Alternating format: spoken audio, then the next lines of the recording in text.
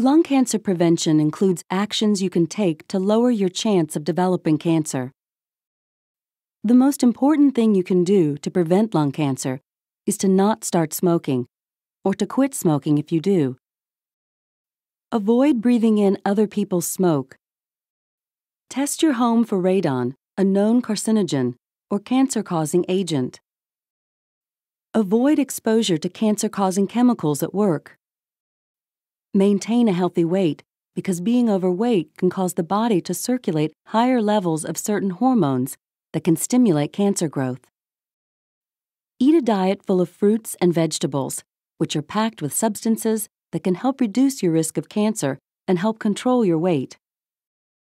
Exercise regularly, which will help you control your weight and reduce your risk through its positive influence on your hormone levels and immune system. Be sure and talk to your doctor about ways to reduce your risk of lung cancer.